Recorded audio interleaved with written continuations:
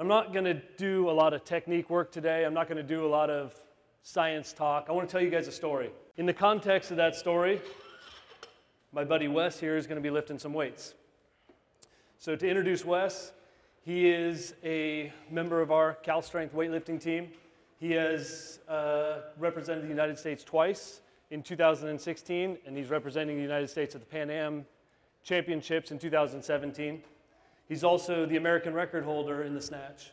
So he's got a competition PR of 174 kilos, which is 383 pounds. And he is a 105 kilo athlete, so he weighs 231 pounds. So the first thing we're going to do is we're going to tell you about my journey about Cal Strength. Second thing we're going to do is I want to show you the manifestation of that journey in Wes. And then thirdly, I want you guys to help me with a goal that I have. So I'm going to have an ask of you at the end. I was watching Netflix the other night, and I was watching a cooking show, and there was this quote that kind of struck me out of this cooking show. And it said something to the effect of, if your life's work can easily be accomplished in your lifetime, you're probably not thinking big enough. And so my life's work is all revolving around bringing the United States back to relevance in this sport. And when I say that, to put it into some context, the last Olympic medal that we won on the men's side in weightlifting happened in 1976.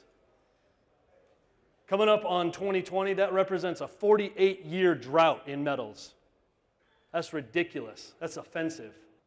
When I say that my goal is lofty, that I'm coming out of a 4,000 square foot warehouse in San Ramon, California, and my goal is to return the United States to relevance, it's pretty fucking ridiculous. Participation is the most important part of bringing back this sport. So we look at track and field today. Every kid from junior high to high school is exposed to track. Every event they're allowed to participate in. We throw so much shit against the wall, guess what? Some of it's bound to stick. We've got a massive healthy population of individuals. But when I left the sport of track and got into weightlifting, what I saw was a community that was cultish, that was weird, that was closed down.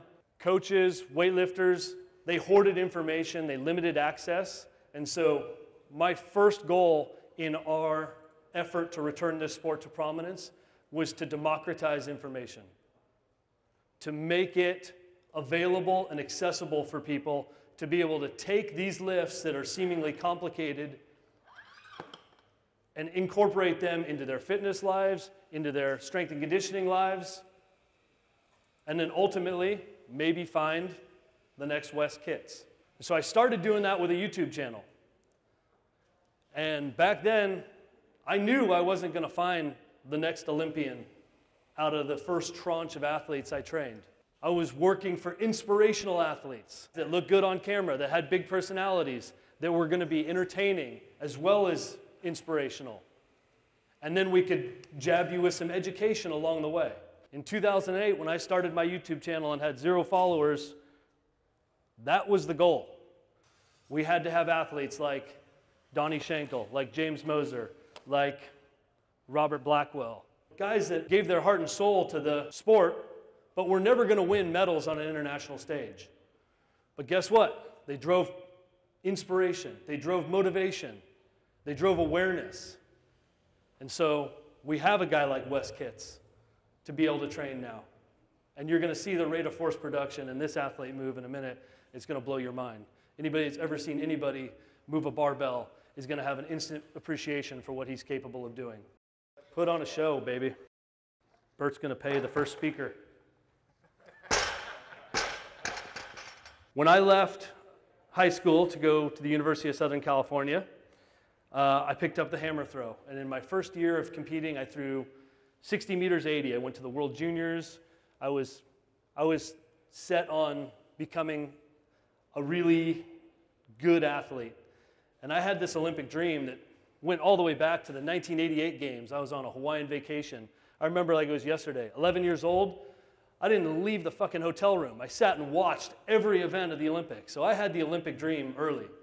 And I thought that maybe this hammer throw was my vehicle to get there. Well, USC in LA is a little more fun than UNC over here, I think. Although I could have fun in a paper bag. But I got distracted. I'll admit it. I got distracted. I made up excuses. I wasn't accountable for my training. And I barely improved over my 5 years at SC, to the point where I didn't even make the Olympic trials in 2000. And you know what? I said, fuck it, I'm out. I'm going to go get a job. I'm going to go do the things that my SC education has prepared me to do. So I picked up a job in finance, started in investment banking, helping small companies raise money. Moved out to New York, tried my hand at the Big Apple, spent about 2 years out there working at an investment banking shop. And then came back to San Francisco. The Olympic Games were in Athens, Greece, 2004. And anyone who's ever had the Olympic dream, that Olympics, I think, stirred some emotions in you.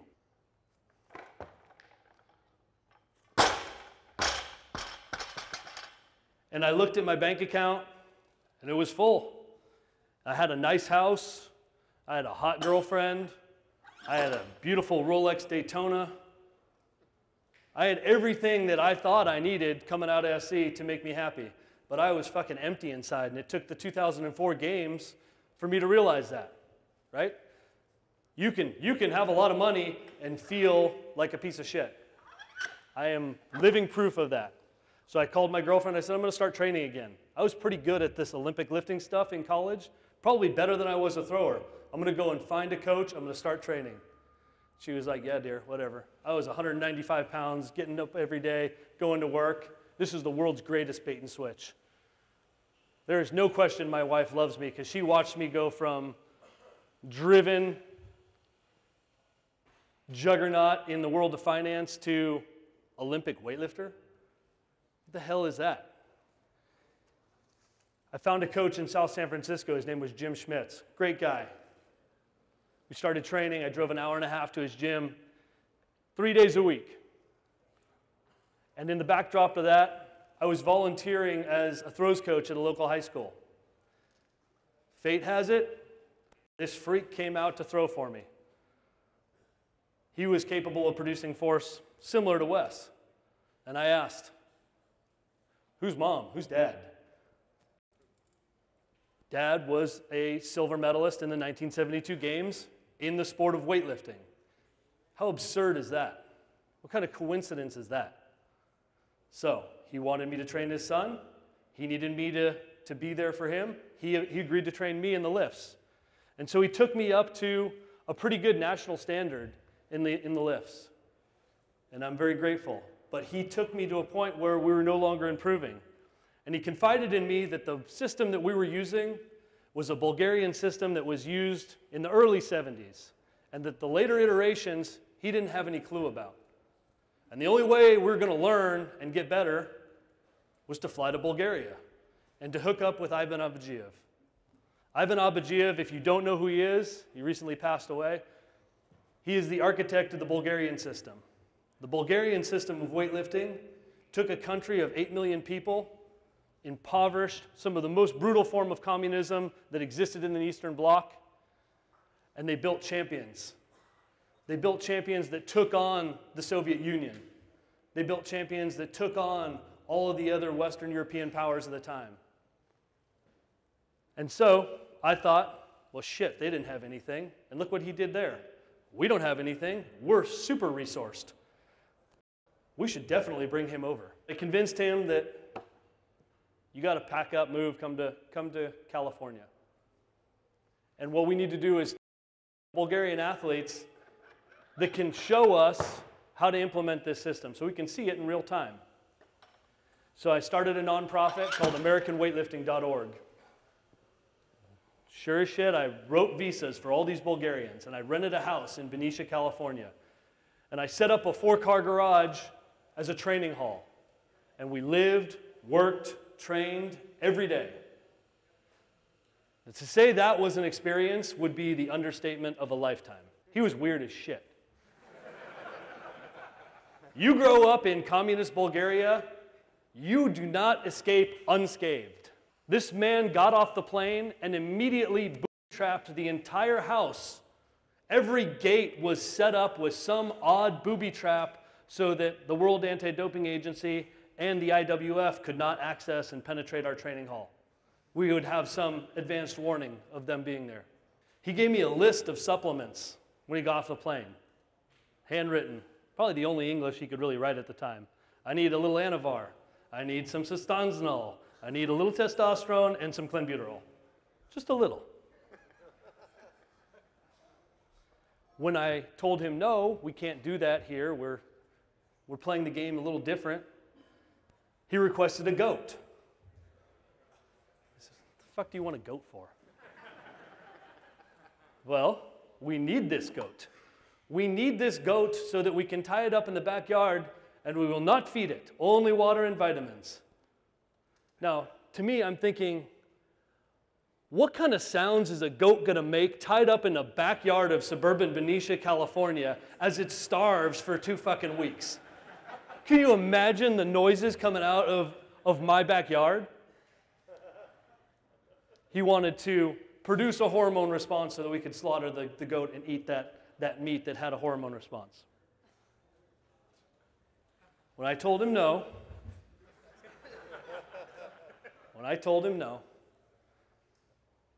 he went to work. And he went to work. And he created his own supplement from herbs, things that he found at the store. And when I came down to breakfast one day, he handed me this supplement in a glass. It had like a twig and a berry, and it was off color. And as I started to take a sip of the supplement, our big Bulgarian super, Nikolai Hristov, slaps it out of my hand. My friend, never drink. What? Uncle gave this to me. This is fine. He making toilet. Like, doesn't mix the shit in the toilet. Come on, we're all going to get sick. I go upstairs, and there's Uncle, hovering over his toilet bowl, mixing supplements in lieu of the goat.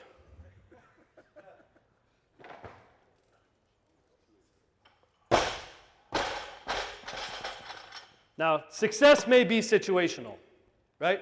I can't take Vince Lombardi out of the past and plug him into the helm of the Green Bay Packers and expect him to have any success.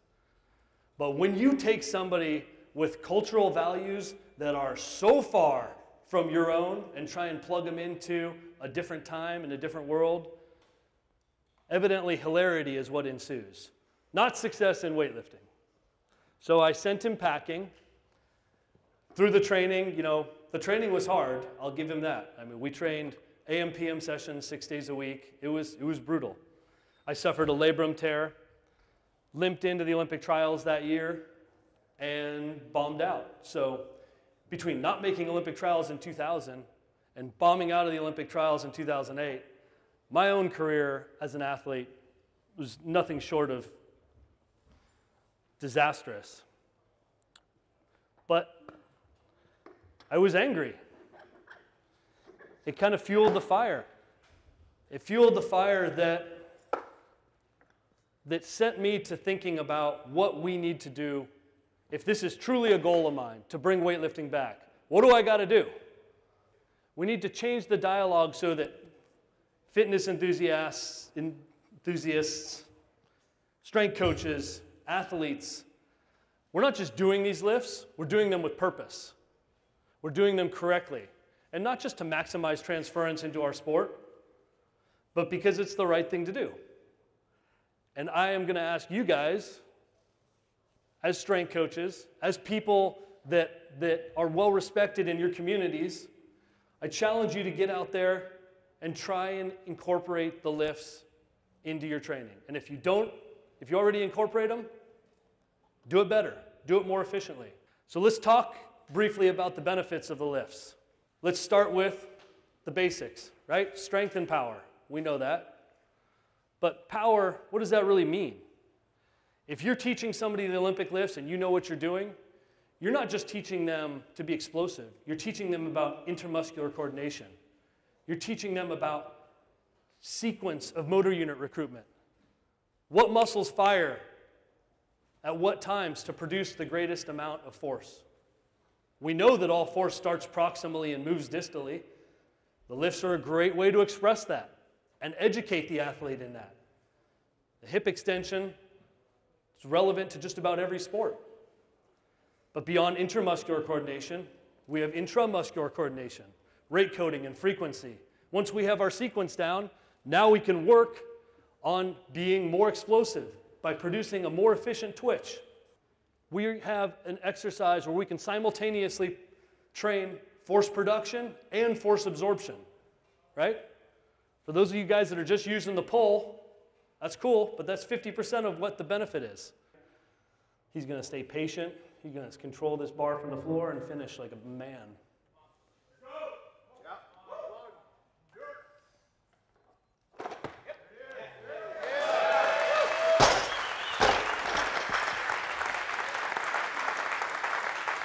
So, strength, power, force production, force absorption, dynamic flexibility, joint mobility. How about using this as a tool to train the entire spectrum of strength, from speed strength to maximal strength to strength endurance? With some rep and set organizational changes, with some intensity adjustments, you can train the entire spectrum of strength. But maybe most importantly, how about courage? I'll tell you what, you're pulling on a big bar, it takes courage to go under. It takes courage to execute your technique when the shit feels heavy. When every self-preservation instinct in your body is telling you, don't do this, it takes courage to go underneath and to execute properly. And you build up enough courage over time, guess what? We inspire confidence. And who doesn't need confidence in their athletes? We can sell all the equipment on the planet. We can monitor peak velocity and peak power output. This kind of binomial, make, miss. Did you accelerate the bar fast enough? Did you get your ass under the bar fast enough in a good enough position to make it? Yes or no? Eddie.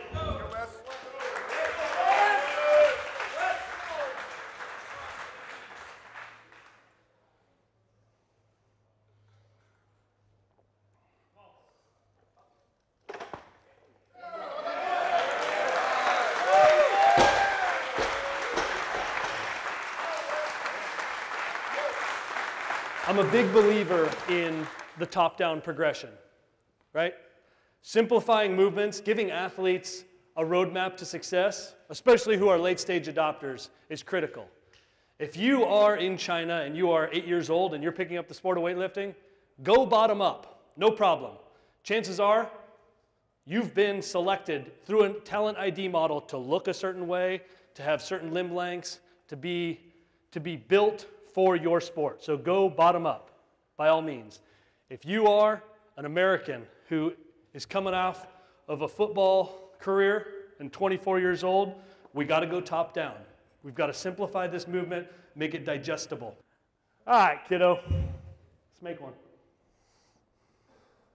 Stay over. Let's give him a hand, guys.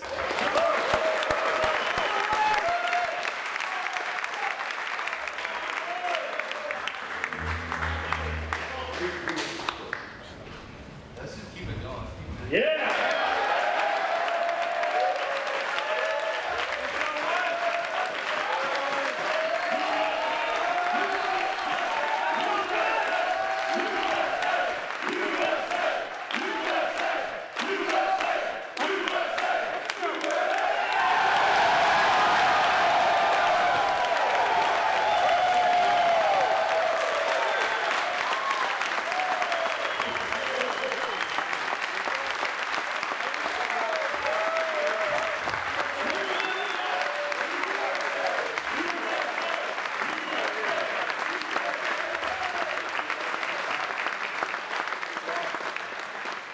In the 50s, we used to pack stadiums watching this stuff.